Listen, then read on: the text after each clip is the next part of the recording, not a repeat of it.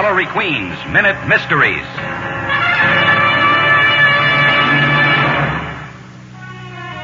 This is Ellery Queen with the case I call The Big Mistake. A farmhand was the prime suspect in the murder of a wealthy farmer named Mayberry. The fact that his overalls were a mixture of dry mud and wet blood made him look very guilty. But I didn't do it, he claimed. It was raining hard, and I was bringing in the tools when I saw him in the barn, bleeding to death. I ran inside, but he died in my arms. I told him, it's a good story, but you're a murderer just the same. In a moment, I'll explain why. In the case of The Big Mistake, the farmhand said he ran in out of the rain and found his employer dying. Yet the mud on his overalls was dry and the blood wet. If he were telling the truth, the mud would have been wet, too. Listen again to Ellery Queen's Minute Mysteries.